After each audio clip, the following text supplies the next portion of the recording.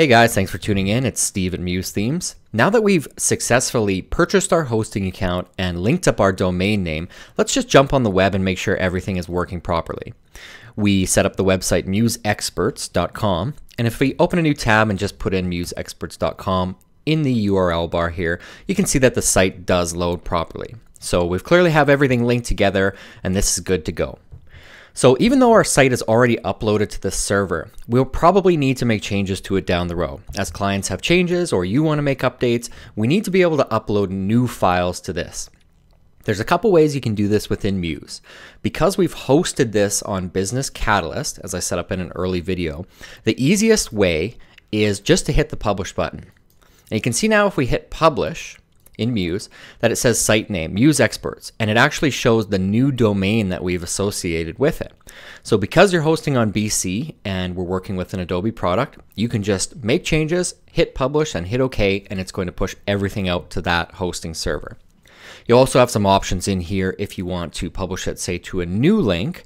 Say, for example, you want to make an alternate version of the site and play around with testing some things on it. You can publish it to another temporary Business Catalyst site.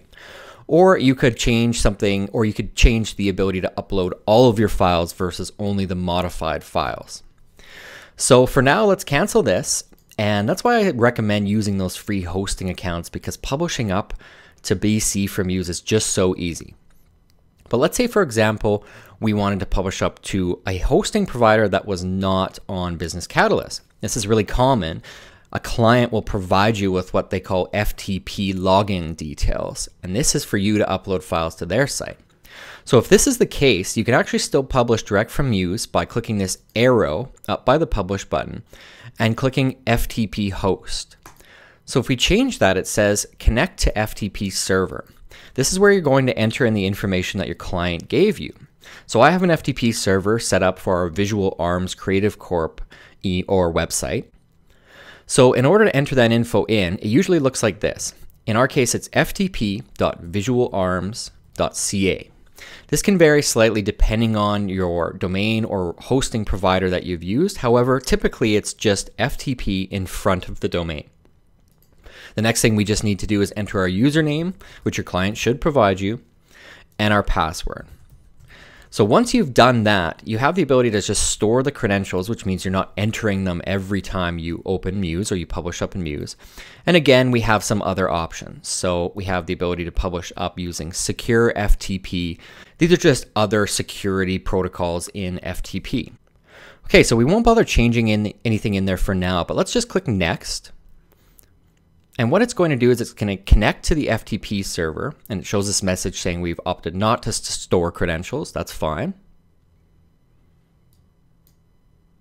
And now it comes up with another box asking us what our site URL is, or the domain of our site. So in this case, it would be MuseThemes.com.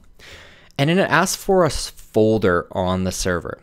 This is a really important one to note because you can upload a site to various subfolders and you can kind of control how the URL looks in the address bar. I'm going to do a video later on uploading using third-party software such as FileZilla, and I'll explain a little bit more about how folder structures work on FTPs. Most of the time for basic client sites, if they just have one hosting account and one website on it, then there's actually no folder in there. You can just leave it completely blank.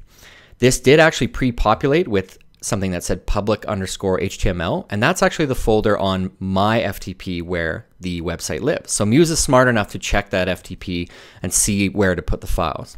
And again, we can also upload only the modified files or all of the files.